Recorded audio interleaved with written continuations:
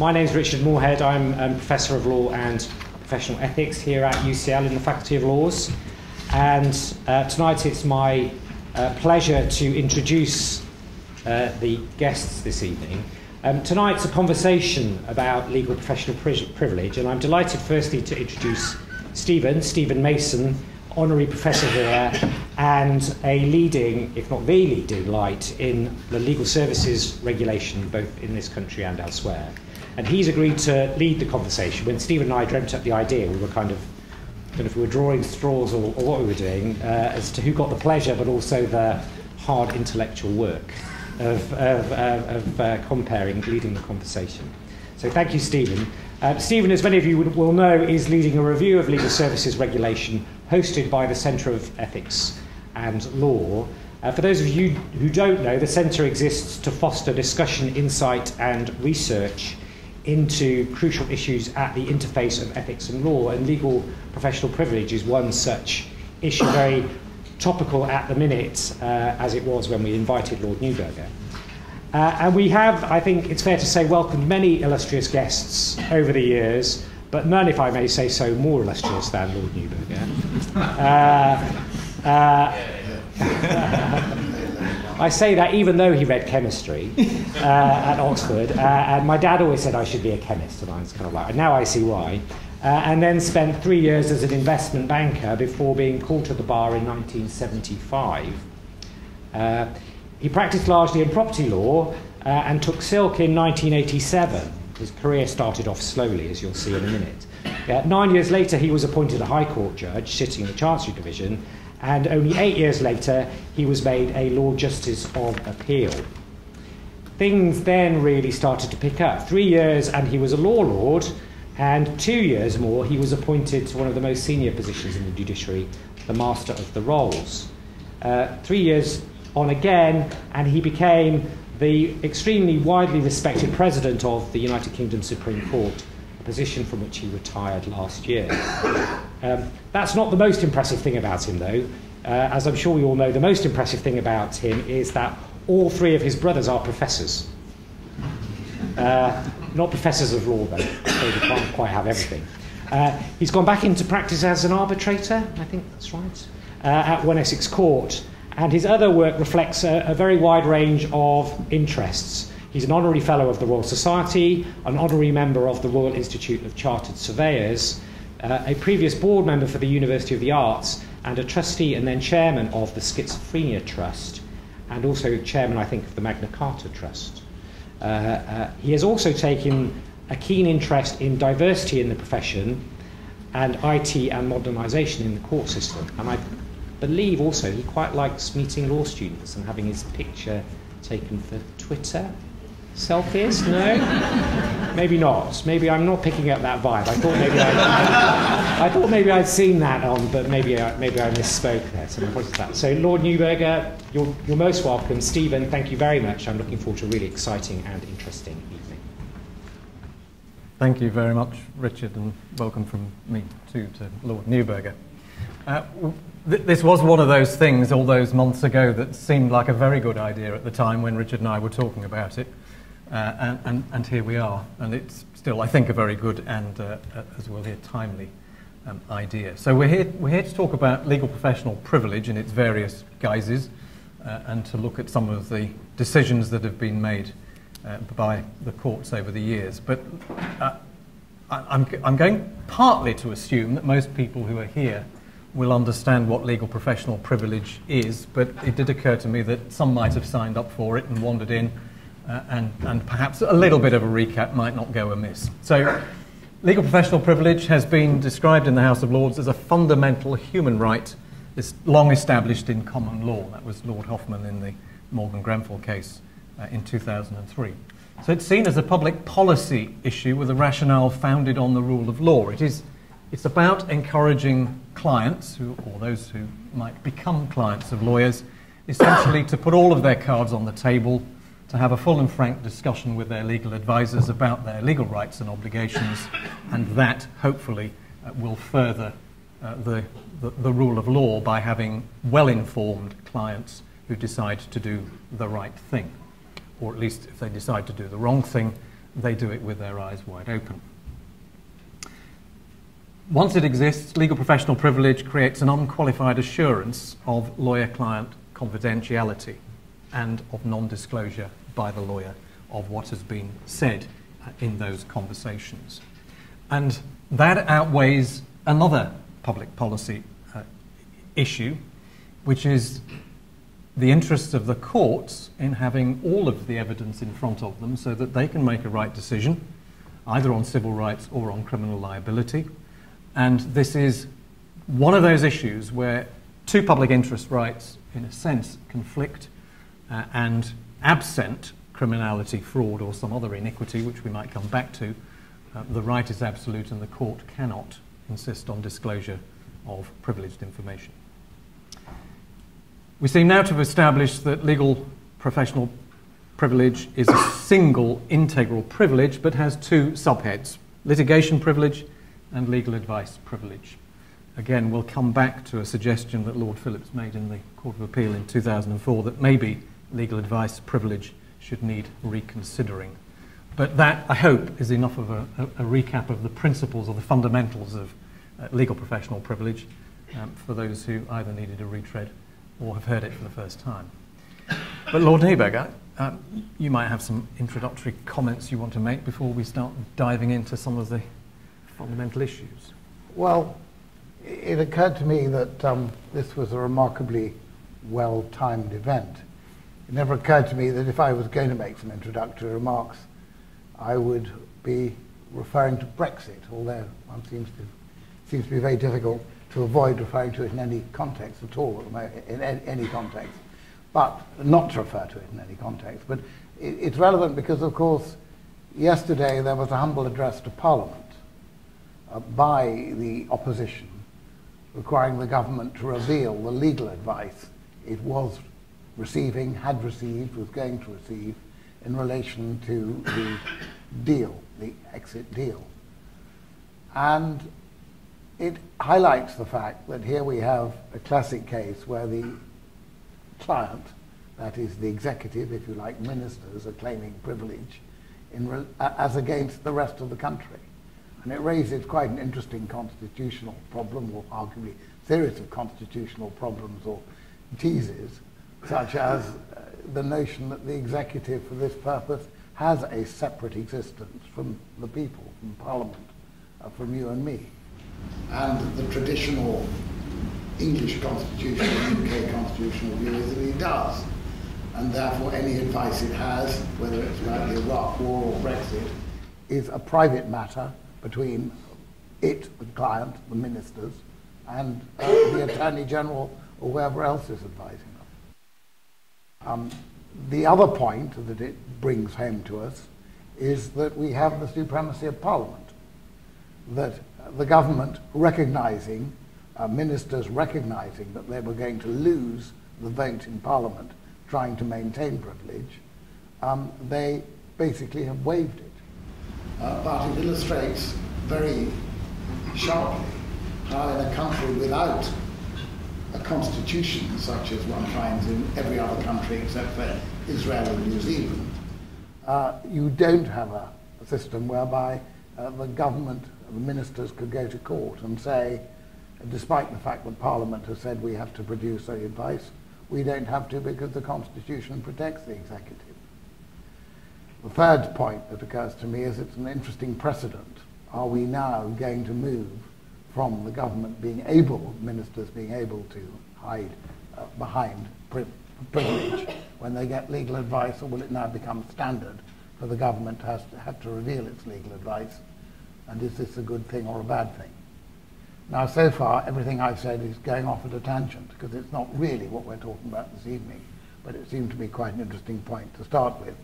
Also, Stephen was good enough to give me a note of what he was going to say, and please, by the way, first names, not Neuberger. He said that he gave me a note of what he was going to say as an introduction. I don't think I can better it. There's only one point that occurs to me, which is more of a general conceptual point.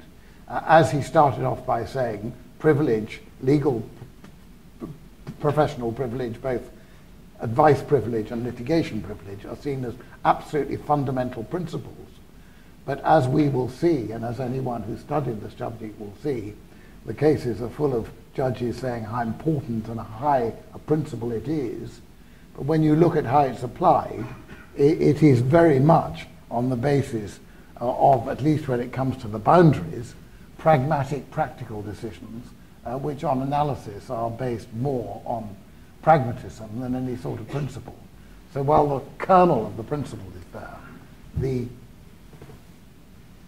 boundaries of it, the extent of it, and the rules which apply to it are very much made up on the hoof, very common law. So those are my preliminary thoughts. Thank you. We are planning to leave some time at the end of this session for questions from you, so I hope you'll forgive us if we just chat for a while, and then I'll open it up to the rest of you. So legal professional privilege requires a lawyer-client relationship. I'd like, if I may, to start with the prudential judgment, which was one that you were involved in the Supreme Court. And in that judgment, you referred to a previous comment by the then Lord Justice Bingham that the expression legal professional privilege or legal professional privilege was unhappy. And one of the issues in that case, of course, was how far professional privilege could apply to someone who was not legally qualified. And if I may, I'd like to set up as a counter here that Lord Clarke in his dissenting judgment gave what I thought was a very telling example, because the case involved whether or not tax advice or advice on tax law given by a chartered accountant could be privileged in the same way as it would have been had it been given by a lawyer. And he posited two clients who put the same question on the same facts, first to Freshfields as a law firm, or second to PwC as an accounting firm. And let's assume for a moment that they both get the same advice back. Under the law, as it's understood, the Freshfields advice is privileged, but the PwC advice isn't. And that looks rather odd if the public interest here is in disclosure of the client in order to get professional help on a legal matter. So it rather looks as though the Supreme Court has affirmed the notion of a legal profession attracting privilege rather than the giver of professional advice on a legal issue. And it just seems to me as though maybe the public policy issues are slightly at odds in those conclusions. It's always quite interesting to go back and look at a judgment that you wrote a few years ago and which you haven't had a reason to look at until an event like this. And I suppose I'd put judgments into three categories. Those where you think, yeah, I was right. Those where you think, how did I reach that conclusion? And those where you think, yes, it was a very difficult issue, and I may well have been right, but it's a difficult issue. And the prudential case is very much in the third category. I don't approve of judges talking about cases in the second category, because if you do think you were wrong, it puts the law in an awful mess if you in the Supreme Court are given a judgment saying X, and then you outside court say X is wrong. Because a barrister or solicitor relying on what you said in court in front of a high court judge or county court judge puts the judge in a terrible difficulty if the barrister or solicitor's opponent can say, yes, but that's what Lord Neuberger said in the case. But 5 years later at a meeting at UCL, he said he thought he was wrong. But fortunately, I'm not in that position on prudential. I think it was a very difficult decision. I think that the dissenting judgments of Lord Sumption and Lord Clarke, both of whom said that you simply look at the nature of the advice, and said a bit more than that, but they relied heavily, quite understandably, on the point that Stevens emphasised, that if you get the same advice from legal advice about tax, whether you call it legal advice or not, it is legal advice as the effect of the taxing legislation, the revenue legislation, on your liability to tax. If you get the same advice from Freshfields and from PwC, It's a bit curious that it's privileged in the former case and not in the latter case. And that's a very telling point. Now, I would say that actually on analysis, looking at the cases, it seems to me that the issue was not about the nature of the advice. We were all agreed on the nature of the advice. It had to be legal advice. Sometimes that's difficult to define, but it had to be advice of a legal nature. What we both wanted, both the majority and the minority wanted to do, was to limit the sort of people who could give it, or the sort of people from whom it would be privileged. The 5 of us said it had to be a lawyer. The 2 other ones said it had to be somebody who was professionally qualified in a profession which habitually gave legal advice. Now, I think that the 2 reasons, principal reasons, that we didn't go along with the attractive solution which Stephen summarized was first that actually we felt that the law up to now, if you looked at the cases, had said it had to come from a lawyer. The advice had to come from a lawyer. And it would have involved changing the law as it was understood to have been, to extend it to accountants and others giving legal advice. I think that it's fair to say, if you look at the cases, they all assumed it was only lawyers. Nobody had actually said it can be other people, or it can't be other people, but we would be expanding the law if we were to take the view that the minority took, I beg your pardon, Lord Sumption and Lord Clark took. And I think there were 2 reasons why we didn't do it. Firstly, we felt that it was a bit difficult to define as a matter of policy what group of people you would extend it to beyond lawyers. I think we felt that Lord Sumption's definition of somebody in a profession who habitually gave legal advice was a little difficult, because if you look at some professions, say accountants, some members of the accountancy profession habitually give legal advice, but do you then start dividing up and working out what sort of person within the accountancy profession this person is, etc.? And why should it simply be somebody who's professional rather than somebody who's got highly developed experience? This all seemed to us to be questions of policy which, while we could have decided, we felt it was better for Parliament. The second reason we felt that we shouldn't be interfering with the law, or extending the law as understood to be, was because there were a number of statutes passed by Parliament which clearly assumed that it was only lawyers who could give privileged legal advice. And I think that the most telling one, in a way, was the 2007 Act, which specifically extended legal advice privilege to patent agents, trademark agents, conveyancers, and one other group. And that would have been a perfectly pointless exercise if privilege already applied to them. I can't say those arguments were unanswerable in the sense that nobody could seriously disagree with them. Lord Sumption did disagree with them, and Lord Clark disagreed with them, and they are not people one lightly ignores. But nonetheless, the majority felt that it was better left to Parliament. On the issue of were we actually protecting the legal profession, I think if you want to be unkind to us, you could say in practice we were, because we were saying, go to a lawyer, don't go to an accountant, because if you go to a lawyer, you'll get privileged advice. If you go to an accountant, you won't get privileged advice. But that was a consequence of what we were doing. It wasn't the intention behind it. The intention behind it was to say, what sort of advice is protected? And we said it's advice from a lawyer. I think there was also another practical point which weighed with me. I'm not sure how much it weighed with other colleagues. I thought that actually what constitutes legal advice is a little difficult to identify on the margins. Some sorts of advice you might say, well, is that really legal advice, or is that practical advice or tactical advice? And I thought if you limited the nature of privilege to advice from lawyers, it was easier to say, well, as the advice comes from a lawyer, even though it's tactical, it's going to be treated as legal advice. But once you expand it to other professions, you're not merely going to expand the number of people who can give privileged advice. In practice, you're going to extend the amount of privileged advice. So I think it's a difficult one.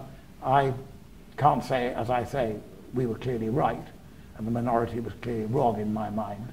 I think it was a difficult one, and I think I probably would have decided it the same way as I did if it was up before me now. You mentioned the 2007 Act, and Richard said as the introduction, it's a particular interest of mine. So can I just pursue that a little? So I know what you say about privilege having been expressly extended in certain circumstances. But one of the things the 2007 Act did was set up a different structure for the authorisation of those who wished to offer legal services. It's structured around the reserved legal activities, and I and others would say that in itself is problematic. Yeah. But it does provide a framework for authorisation. Yeah. So the concerns you had about extending the definition of privilege, the application of privilege to other professions or activities ordinarily involving the delivery of legal advice, could be avoided by relying on the Act to say if someone is authorised under the Act to practice any one of the reserved activities, there is a fact of authorisation that doesn't then require the courts to make a judgment about whether they happen to fall within an area of activity or a different profession that ordinarily gives legal advice. So you'd say the Act would provide you with a degree of certainty where you were keen to avoid uncertainty. And of course, since the 2013 judgment in Prudential, the Institute of Chartered Accountants in England and Wales has become a regulator under the Act.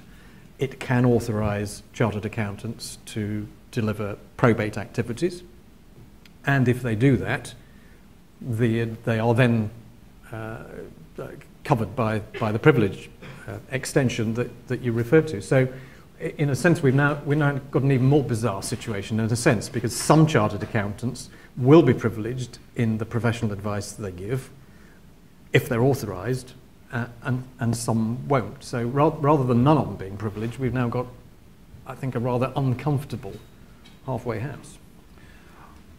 That was a point which, being 5 years ago or 6 years ago, I can't say with confidence, but I think it was a point that wasn't closely examined in argument.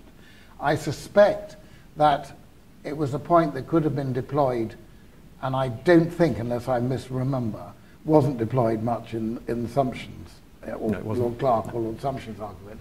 I suspect that they didn't run it, either because it didn't occur to them because it wasn't run before us, or because they were actually adopting a very principled common law approach and saying the legislature can look after itself and make the rules it wants. We, the judges, this privilege being a common law concept, are going to make the rules that we think are appropriate.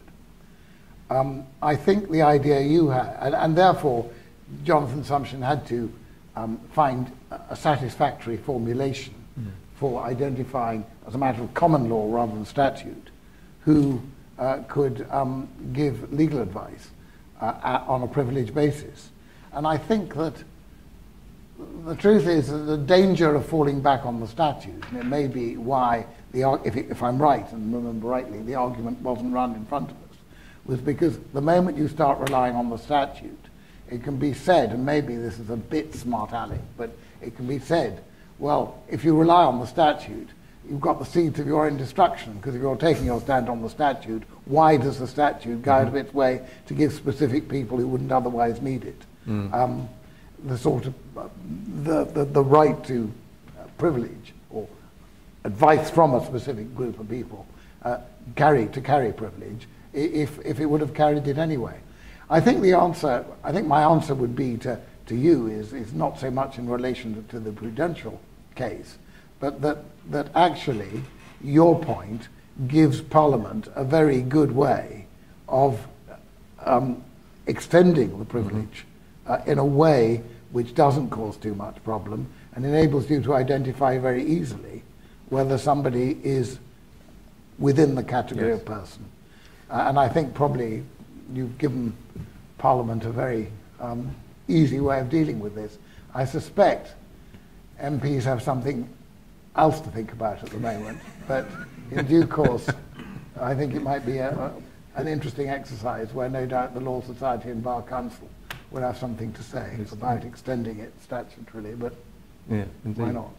But if privilege is such a fundamental principle for courts and for society, and if, as has been said in the House of Lords, it's a judge-made development, suggesting that the extension of it is really a matter for Parliament sort of pulls back from that, doesn't it? Aren't the courts being a little timid at that point? I think timid is a word that occurred to me when I was looking at my judgment. If you wanted to be unkind, you could say it was timid, yes. I wasn't trying to be unkind. No, I know you weren't, but it's a word I actually wrote down when I was thinking about it. It could be said to be timid, and it's a perfectly fair point that it was developed by the judges. But on the other hand, Parliament has looked at, and indeed there have been, if I remember rightly, reports on whether it should be extended to tax advisors, and the government rejected that. And you could still argue that with considerable force, that never mind what the government thought was worth doing or Parliament thought was right, this is a common law principle, and the courts should get on with applying it in accordance with what they think is right. And that was the Sumption view, and as I say, it's a powerful argument. Yep. But the majority felt the combination of factors I've identified made it more appropriate for it to be looked at. One of the problems about extending the law, if you're a judge, is that you don't have the same opportunity to have multiple representations from all sorts of different interested parties and call them before you to explain what the implications might be, like a parliamentary committee or lawmakers in government. On the whole, you are faced with the argument in relation to the particular case. And if you want to be unkind, you can say we were pathetically timid. If you want to be kinder, you can say we were properly cautious. We'll accept that note of caution then, until Parliament looks at it and takes a different view. Can we shift to litigation privilege? Because that requires litigation to be happening or to be in reasonable contemplation. It applies to adversarial proceedings and to communications whose dominant purpose is connected to those proceedings.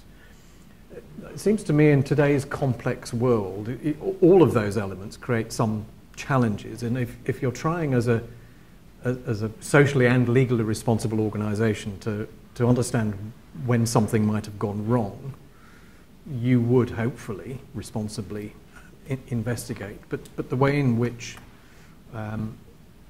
the courts now look at those elements, and indeed who is the client in those circumstances, arguably creates some quite difficult practical challenges for organisations. Again, are the courts being a little too timid in supporting organisations doing the most responsible things and finding out exactly what happened, what did go wrong, can we put it right, without then exposing themselves to all of that dirty laundry, if it is dirty, being out in court in the future? Well, I think that's a very big question. Like the last question, it highlights the fact that you have a principle which is developed in the 18th century when the world was much simpler. And if accountants existed, they didn't give legal advice, and litigation was much more straightforward. There was hardly any regulation, and deferred prosecution agreements weren't on the table, and so on. And trying to force this sort of simple concept developed in a much simpler world to fit in with all the implications of complex organizations, regulations, and so on is difficult. I mean, I was quite struck by the fact that in going slightly off at a tangent on deferred prosecution agreements, those are arrangements whereby the cynical would say it's a money-raising exercise for the government, because what happens is you get often it's bribery, a company involved in bribery being prosecuted. If the company fesses up and says it'll never do it again and pays the government a large amount of money, the government doesn't prosecute. So the government makes money and doesn't have to lose money prosecuting and take the risk that it'll fail. The company doesn't spend a great deal of time fighting the case. But one of the things that struck me about that is at the moment, the company is expected to come clean. And if it isn't prepared to waive privilege, that counts against it. This seems to me to be fundamentally inconsistent with the whole idea of privilege. I remember as a judge sitting on a case quite early on where the plaintiff said to the defendant, "What advice did you get?" And the defendant said, "I'm not going to tell you it was legal advice, it was privileged." And in closing argument, the plaintiff's counsel argued that the fact accepted the defendant was entitled to waive privilege, was entitled to insist on privilege because it was legal advice, but said the fact he didn't tell the court what it was should be lead to the inference against him that it was unfavourable advice or advice that harmed his case. But I immediately said, and it turned out there are cases that support this, that if you start saying I'll draw adverse inferences from you not waiving privilege, then that undermines the whole value of privilege. But yet in deferred prosecution agreements, if you don't waive privilege, then the courts may very well say, or the government may say, we're not going ahead with the deferred prosecution agreement, and even if the government does, the court might hold it against you. But that's a small example, but one that's quite telling to my mind. More broadly, I think the point particularly you have in mind is this difficult question of companies being expected to fess up generally to the regulators about things that have gone wrong, and they're expected to investigate. And I think your point, which you mentioned to me before, which I think is very telling, is that what happens if a company suspects something is going on that's wrong? There's a lot to be said for the company, as you say, holding off, investigating what's going on until it's threatened with legal proceedings. Because once it's threatened with legal proceedings, then it can say all our investigations are privileged. We don't have to disclose any of them. Or it leads to rather artificial arrangements and communication that are sort of force-fed through legal teams, internal and external, which might be a very cumbersome and expensive way of, and unnecessary way of doing things in the ordinary run. Yes. Basically, playing the system. Indeed. Trying to ensure that your communications are privileged. I think there isn't a very easy way round that, but I suspect that while you can't draw adverse inferences, in my view, from the fact that somebody claims privilege, I think you can arguably draw adverse inferences from the fact they don't investigate earlier than they should, with a view to claiming privilege. Because I think that's one step too remote from relying on privilege. But I'm not sure you can go much further than that, other, dare I say it, than through statute. But then it becomes very sensitive as to how you deal with that. But I mean, the recent ENRC case is an example of a company being able, according to the Court of Appeal, to claim privilege because by the time its lawyers were carrying out investigations, there was enough of a threat of prosecution for the company to be able to say one of the purposes, the dominant purpose of carrying out the investigation through lawyers was with a view to prospective litigation. And if, as the judge had held, that wasn't the predominant purpose, then they would have had to produce the documents.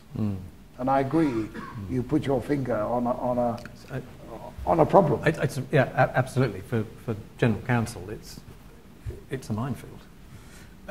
You referred to the ENRC case, and the Court of Appeal seemed to go on an interesting journey in its judgment on the definition of a client. Started off wanting to do different things and said, well, no, we can't. But then pretty much ended up saying, well, if we could, we would disagree. Again, do you think in future that might get a different, or lead to a different outcome? There was a wonderful case which many of you will have come across called Three Rivers case, which was most famous for being one of the longest cases ever when it finally got to court. Somebody, the liquidators of BCCI were suing basically for the Bank of England for having been guilty of misfeasance in public office. And there was a welter of attempts to get documents which were held to be privileged or not held to be privileged.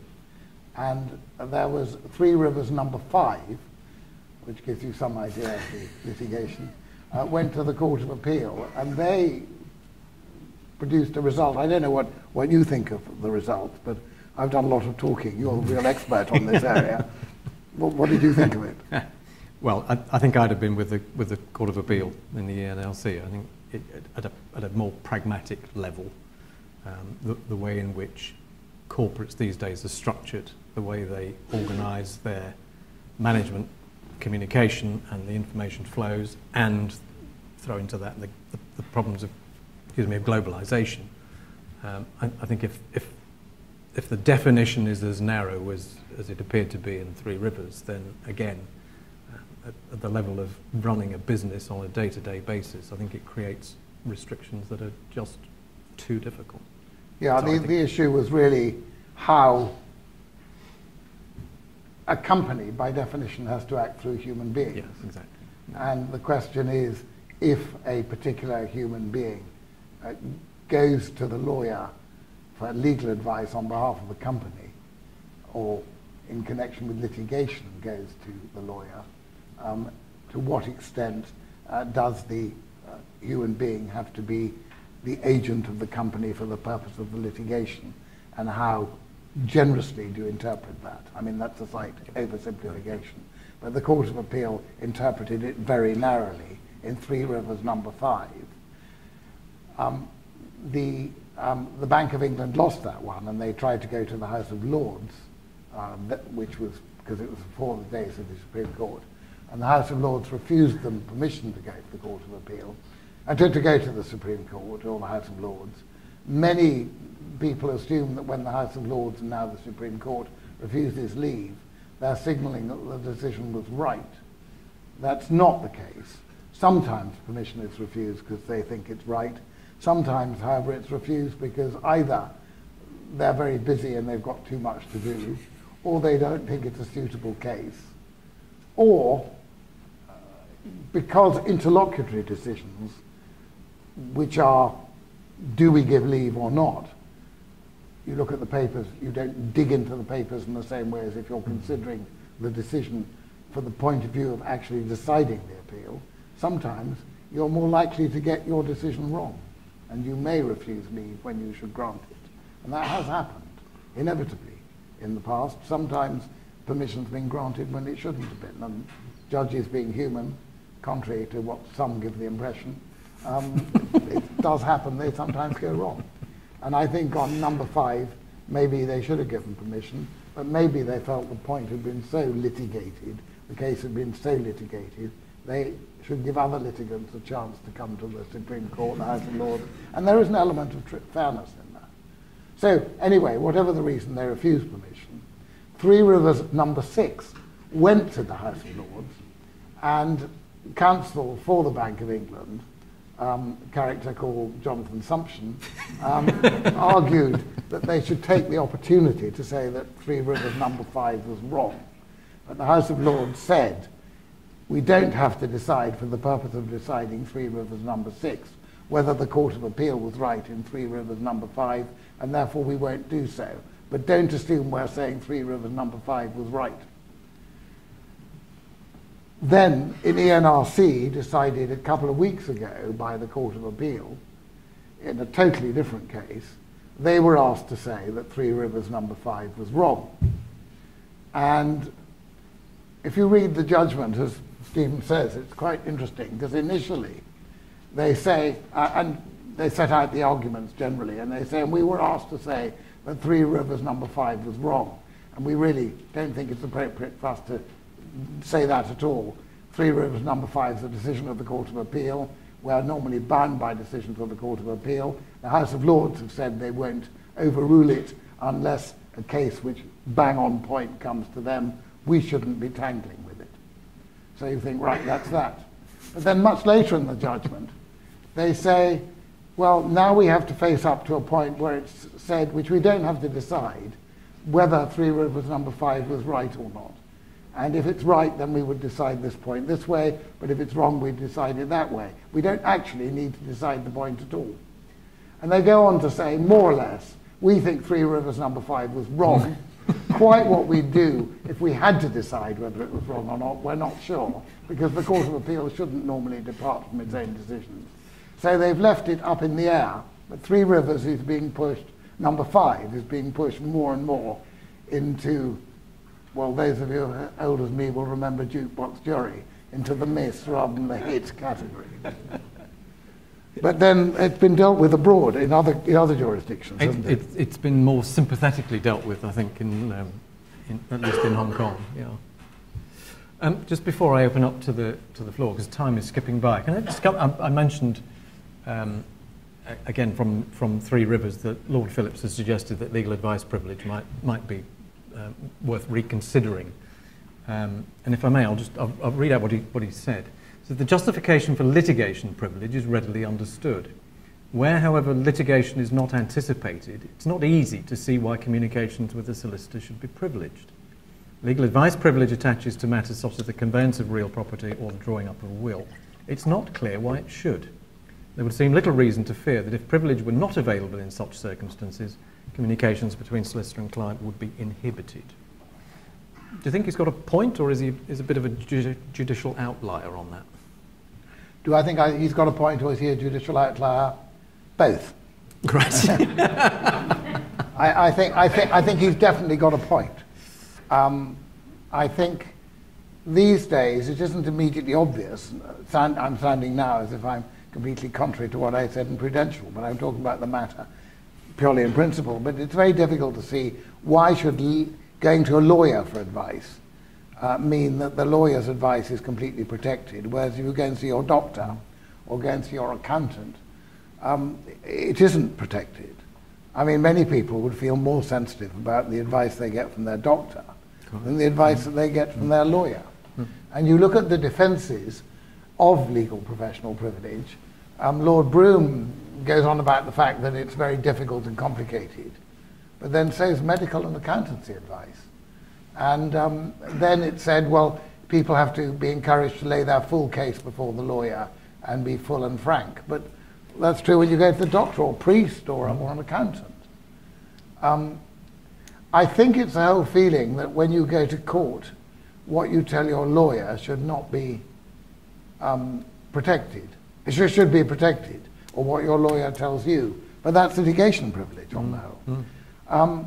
There are times when I think the reason why, despite what Lord Bingham said about it not being there to protect lawyers, I sometimes feel that the reason there is such a wide category, or two relatively wide categories of litigation and legal advice privilege, is because the laws made by judges and they were all lawyers.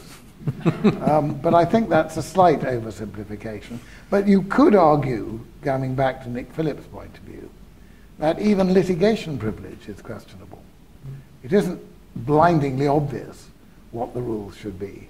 But I think it would be very inconvenient if litigation privilege didn't exist. Because, first of all, lawyers would never seek advice and never give advice in writing, because the advice would be disclosable. So it's a bit like the effect of the Freedom of Information Act. Everything would be done by word of mouth. And then when you were asked in the witness box what your lawyer's advice was, you'd say you couldn't remember. It would be a mess. So I think he's right about litigation privilege. But legal advice privilege, the general view is that partly, it's not so much because judges are lawyers, I hope, but I think we've all been brought up with the idea that legal advice privilege is a fundamental right. And it's so ingrained that that's why Nick Phillips is an outlier on this. But I think he's an outlier with some supporters, and I have some sympathy with his view.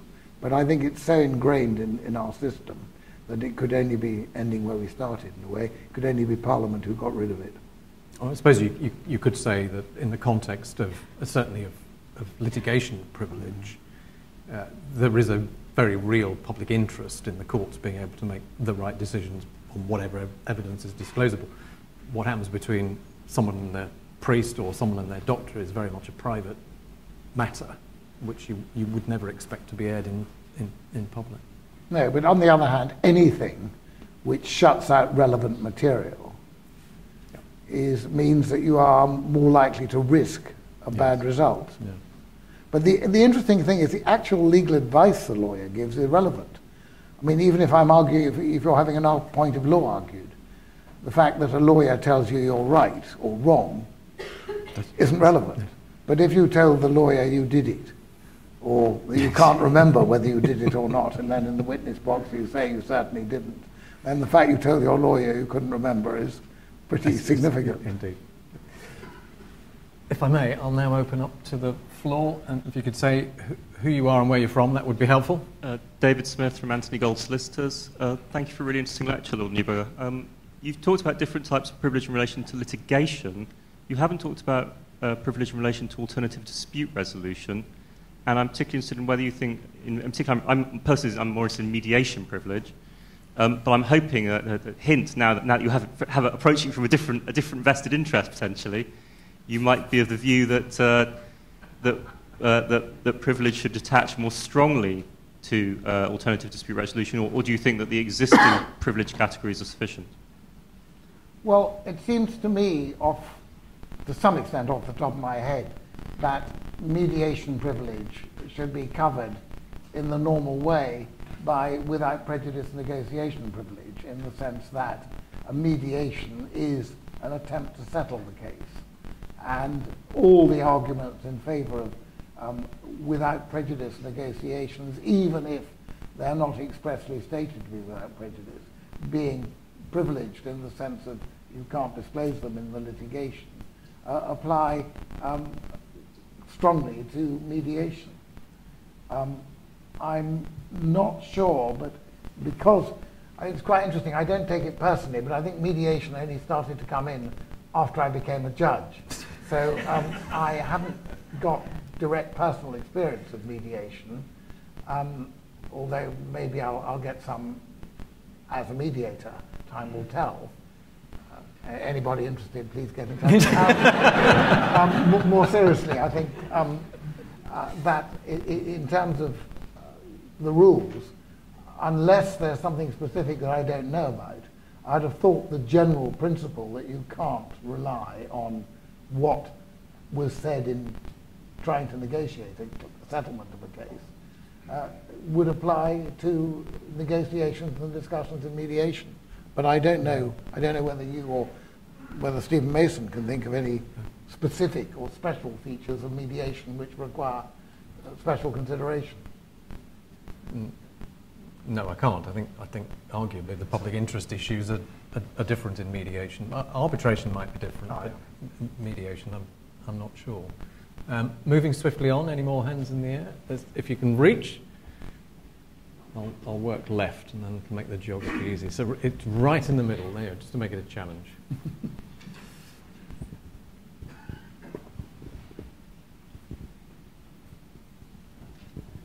David Simpson, Bar Mutual Indemnity Fund, and we're not Lord Neuberger's insurer. I should just make that Sorry? clear. We're not your insurer. I just make plain to everyone here, Bar Mutual is not Lord Neuberger's insurer, because he's, even though he's conducting his arbitration practice from one Essex court. This is a question that's probably more likely to an answer to come from Lord Neuberger, but Professor Mayson. That's fine. That's why he's here. I wanted to. We've obviously. Could you put the microphone a bit closer to your mouth? Professor Mayson mentioned about how the LPP is basically a statement of public policy, and obviously one of the cases where that's it defeats everything. And the classic example of that is the Derby Magistrates case in 1995.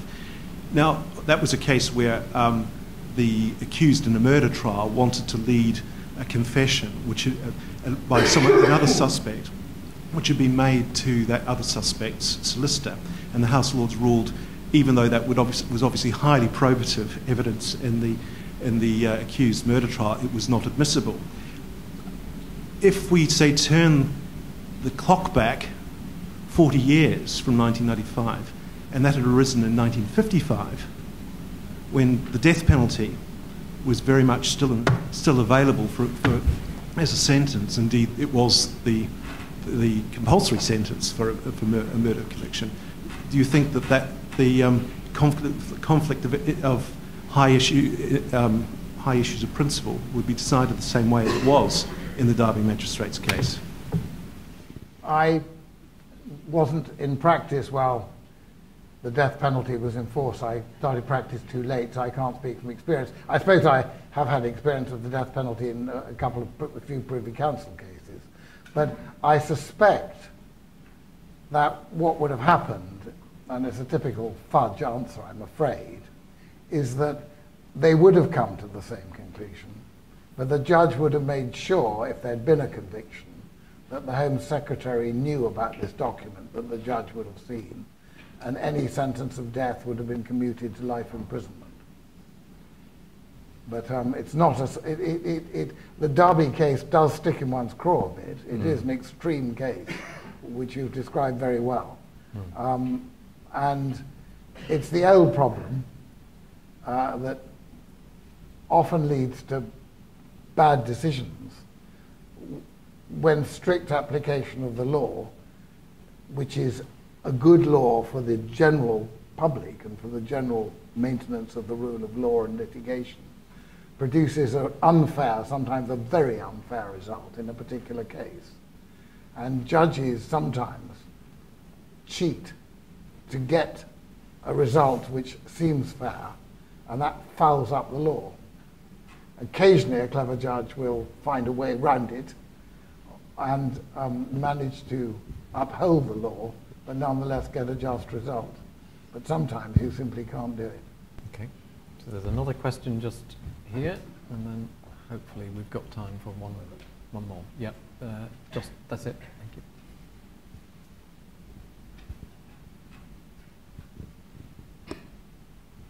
Hello, I'm Liam Lane. I'm on the bar course. I'm interested to hear your thoughts on this. So the SFO are moving to prosecute more serious tax fraud cases. If the privilege is extended to tax advice, how will that impact the trial? Because obviously, will that then be privileged if it's then a tax fraud? So I'd be interested to hear your views on that if it is extended. If the advice is privileged, then subject to exceptional cases of fraud or dishonesty, and they're quite technical concepts in a way. As you probably know, you can't just say somebody was fraudulent or dishonest, but you have to show it's relevant fraud or dishonesty. But without going into that, the privilege is absolute. So the revenue or the prosecuting authorities couldn't bring the advice before the court. But of course, if the advice helps the person who's accused, then and the advice was given to him or her, then he or she can waive the privilege and say, look, this is the advice I got. But you have to be careful before you waive privilege. As you will probably know, you can't just say, I'm going to waive privilege on paragraphs 6, 7, and 8 of this letter. You either waive privilege on the letter or you don't. And sometimes if you waive privilege on a letter, you find you've waived privilege on the run of correspondence of which the letter is part. But in principle, the privilege, as Stephen Mayson has said, is the person that of the person who's been given the advice, and it's up to him or her, and solely up to him or her, whether it's waived or not. But otherwise, you can rely on it. I'm going for one final question. I'm sorry, I've been sweeping this way. So there was a hand up there. Yes, I know the mic's there, but the question's over there. Just trying to ensure somebody gets some exercise. Well, at least all segments of the room have then had a chance. This will be the last question, though, I fear. Thank you. John Mayton, Charity Commission for England and Wales. You alluded to it earlier on. There's a whole plethora of legislation regarding provision of information and regulation of provision of information requiring people to disclose information to other people for whatever purpose. And some of this is drafted expressly with carve-outs for privilege and some is not. Do you have a view on, generically speaking, how you would approach legislation about the disclosure of information which is silent on privilege and the extent to which privilege cuts across the word of Parliament? I have a view which I'll express, although I'd like to look and see whether it is supported by the authorities. The general rule, which is beautifully expressed by Lord Hoffman in the Sims case of 2000, and also by Lord Steyn, I think, in that case, is that general words in a statute cannot be invoked in order to deprive individuals of fundamental rights. The way he puts it is that if Parliament wants to deprive people through a statute of fundamental rights, then, or if a minister in legislation presented to Parliament wants to deprive people of fundamental rights, then the minister should say so in terms in the bill laid before Parliament and face up to the and make Parliament face up to the fact that it is taking away fundamental rights. Privilege, as Stephen Mayson has said, is a fundamental right. And in my view, general words in a statute cannot be invoked to take it away. So that is my off-the-cuff answer. And when you go away, you'll probably find some case that blows it out of the water. But I think that's the principle. I think Morgan Grenfell may be consistent with that, yeah, the Morgan Grenfell case. But I have to say it's off the cuff, that answer. Just one final question, looking into the future. Yes. We might conceive a world where artificial intelligence advances to the point where someone could make a full and frank disclosure to an algorithm and receive legal advice. Yes. Would that advice be privileged? I'd leave it to the robot judge to decide. more seriously, I think, assuming there was a human judge, and we hadn't written any fresh legislation or rules to deal with it, I think that you'd have to look, I mean, as you mentioned to me when you raised it shortly before this started, this conversation started, one would have to look and see which country the advice was given. And that, of course, raises difficulties because it would all have been done electronic on a terminal. But I would have thought one would say that if the machine had been programmed to give legal advice, and the advice that it gave was legal advice, then it would be subject to legal advice privilege. Which leaves us in the beautiful position that artificial intelligence attracts privilege, but accountants don't. I'll leave you to, I'll leave you to ponder that. David, thank you very much indeed for your